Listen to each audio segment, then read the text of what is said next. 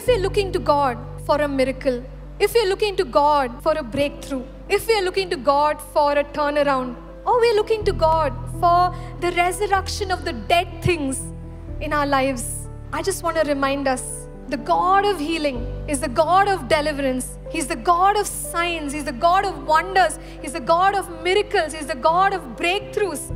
He's the God of turnarounds. He's the God of resurrection. He's the same God who's able to touch our lives and reveal His glory. And church, I want to assure you, no matter what your situation, when you invite the Lord Jesus to come and do what only He can do, the glory of God will be revealed through it all.